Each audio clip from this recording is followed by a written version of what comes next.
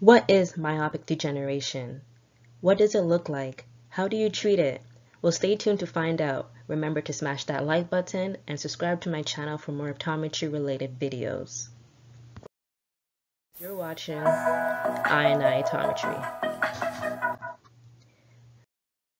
So first we're going to start here what a normal eye looks like. Remember, as light enters through the cornea into the lens, it will focus on the back part of the eye, which is the retina. Now, an image here will be seen clearly to the viewer. Now, someone who has myopia or nearsighted, they will have a length of the eye that is typically longer than normal, or the cornea will be a little bit steeper than normal, causing the light to bend more and fall short of the retina.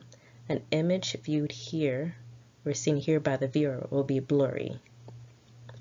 If these physical changes continues to occur, this will increase the risk of other eye diseases such as retinal detachments and glaucoma. Physiologic myopia or naturally occurring myopia develops in children sometimes between the ages of 5 to 10 years old and gradually progresses until the eye is fully grown. Rather than stabilizing, the eye can continue to grow at an abnormal rate and causing or leading to degenerative changes. Once the refractive error has reached 6 diopters or more, or the length of the eye is 26 millimeters or greater, this is now known as myopic degeneration, or also known as pathological myopia.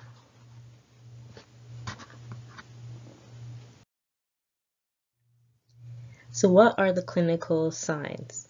So as the eye stretches and gets thinner, this can create a tessellated fundus, giving a more checkered appearance and allowing the choroidal vessels to be seen more clearly.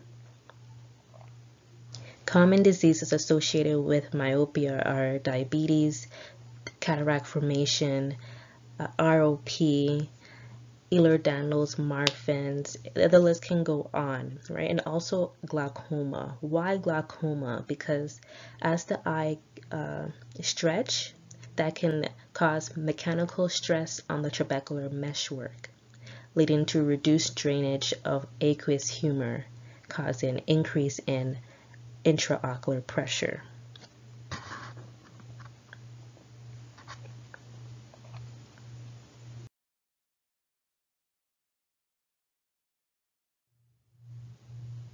This is a myopic crescent, which is a white crescent area located on the temporal side of the optic disc. This is caused by atrophy of the choroid, allowing the sclera to become more visible. So why is it always on the temporal side here? Because the papillary bundles of nerve fibers are the thinnest on the temporal side. There is also another clinical finding here. I won't let you know what it is as yet. I'll discuss further, but if you have an idea what it is or what it could be, just pause this video, think about it, write it down in the comment section below. If you know what it is, that's great. If you're not sure, or if you're like a first-year student or a pre-optometry student and you're not sure, then that's okay. Just stay tuned and you'll find out.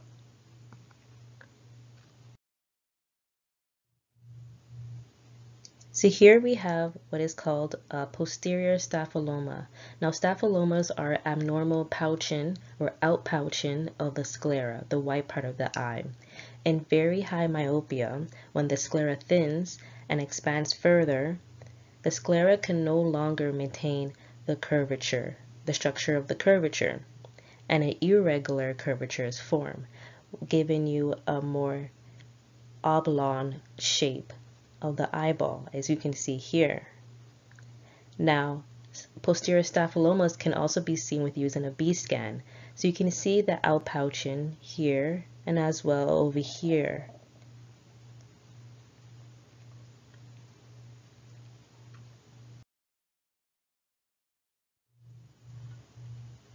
Okay, so here we have that mystery clinical sign appearing again.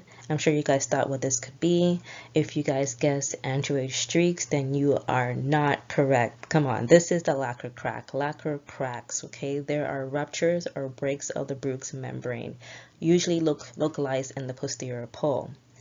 Now, they usually appear as a yellowish white in color and have a more linear or stellate pattern in appearance. When you see a lac or crack, you need to think about compromise to the outer retina, because this can also lead to choroidal neovascular membranes, right? That can also be due to a break in the Bruch's membrane as well. Now, I'll explain more what our choroidal neovascular membranes are, or I'll just say CNVMs for short.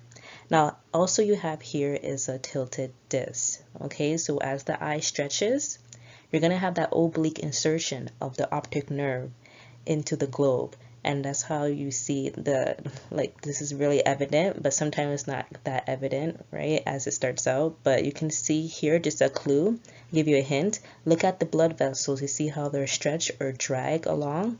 That's how you know that the nerve is tilted.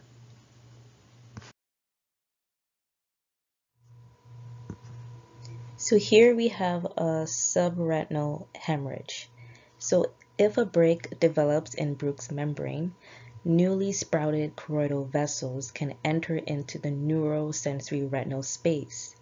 Because it's so immature and faulty, these vessels can leak fluid, lipid, or even blood. So here you see accumulation of blood in that subretinal space.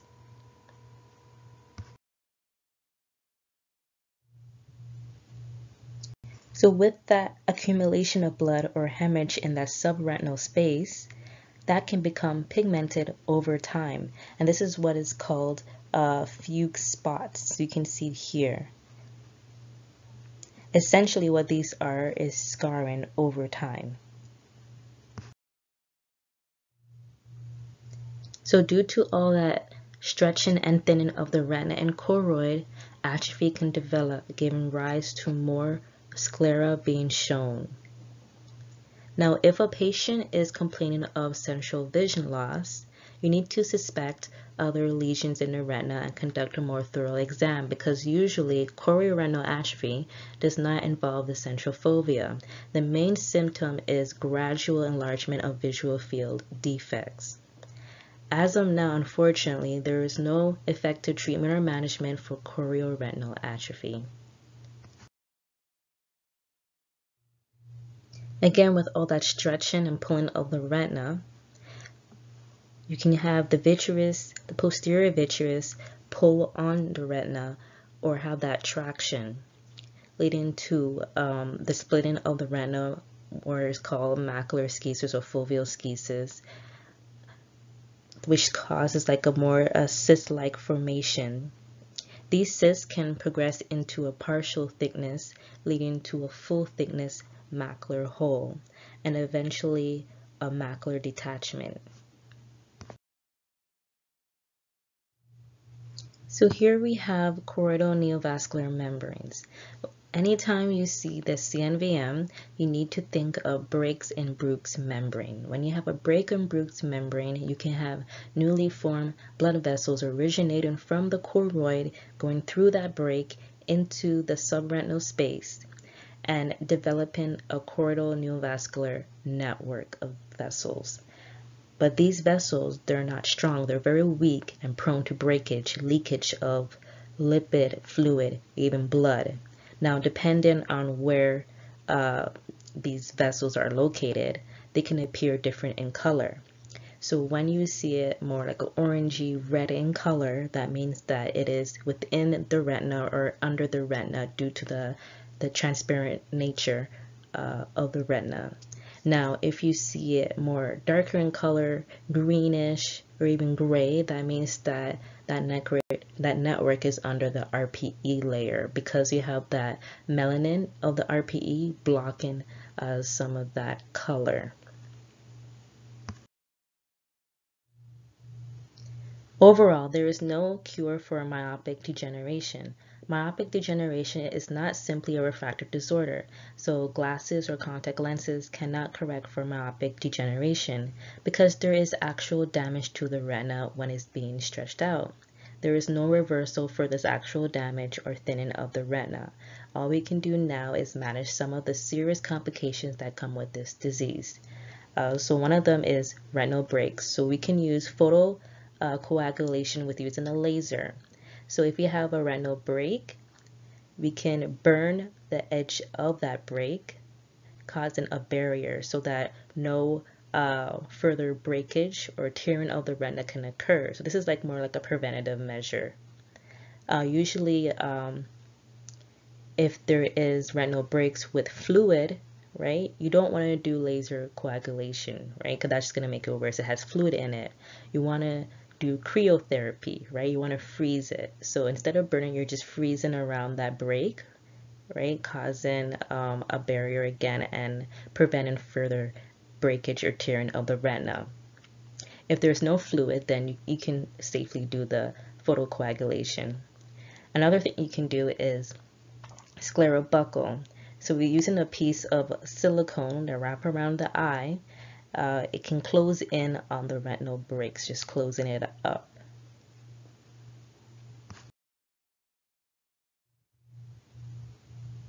Another serious complication of myopic degeneration is the choroidal neovascular membrane. So choroidal neovascular membranes in high myopia tends to be smaller and less active than what you'll see in age-related macular degeneration. So here you just have before and after photos for the treatment of anti-VEGF.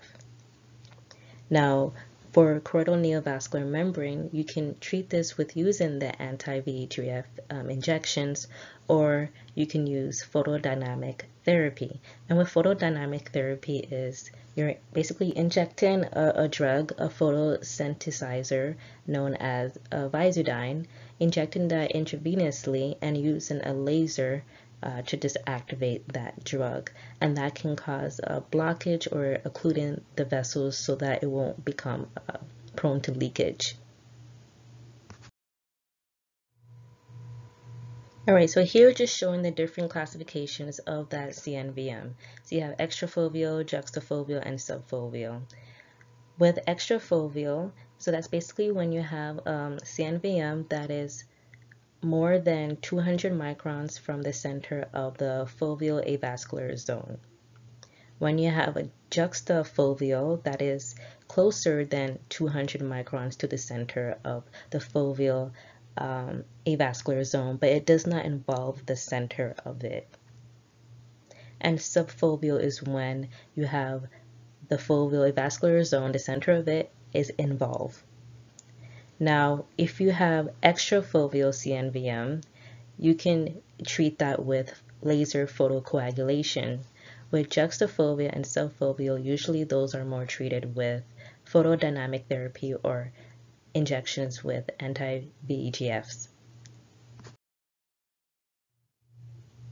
And that's it. I hope you enjoyed this video and now have a better understanding of myopic degeneration. Please let me know what other ocular disease you are interested in. I will keep that in mind for my next video. Don't forget to smash that like button and subscribe to my channel for more optometry related videos.